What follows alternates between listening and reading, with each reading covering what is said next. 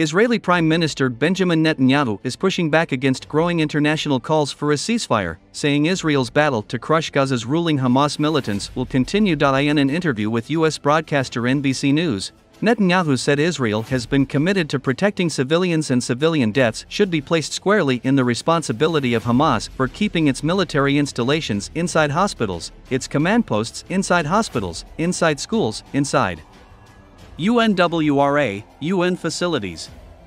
Health officials and people trapped inside Gaza's largest hospital are rejecting Israel's claims that it is helping babies and others evacuate, saying fighting continues just outside the facility where incubators lay idle without electricity and critical supplies are running out. Israel says some people have been evacuated from Shifa Hospital.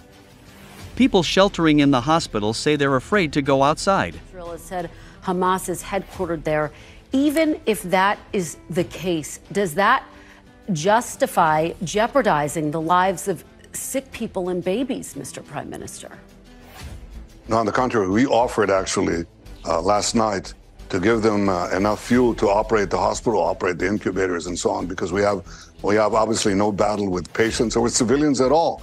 And I think every civilian death, every dead baby is a tragedy. But that tragedy should be placed squarely at the responsibility of Hamas, that is keeping its military installations inside hospitals, its command posts inside hospitals, inside schools, inside UNRWA, UN facilities, and so on. How close are you to reaching a deal to get more of the hostages out?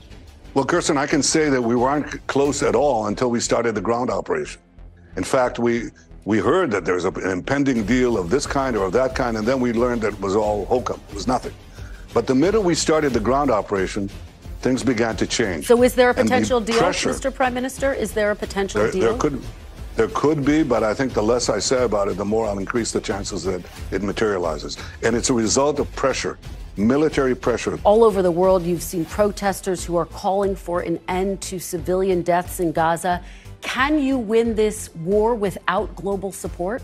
We will win this war, because we have no other choice. There's no life for us, there's no future for us and our neighbors if we allow the axis of terror led by Iran, Hezbollah, Hamas, the Houthis, and their minions to dominate.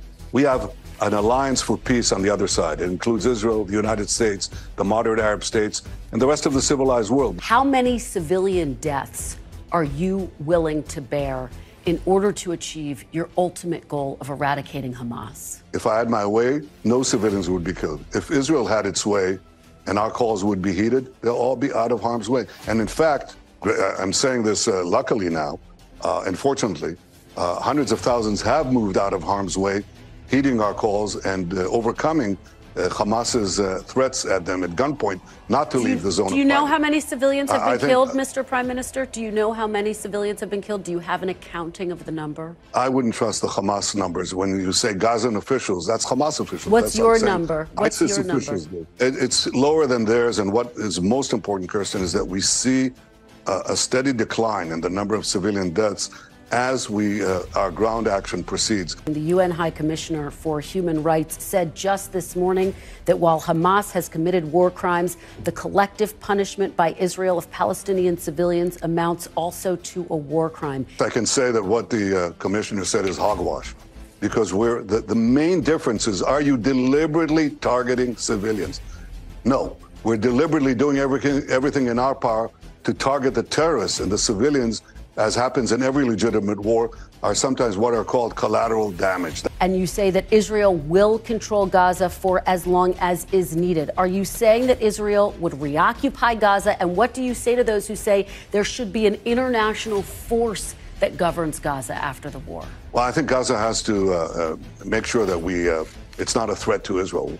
We said destroy Hamas, and for that, if we want to have peace, we have to destroy Hamas. This is what Israel must do, and this is what Israel will do. Do you bear any responsibility for missing the attack?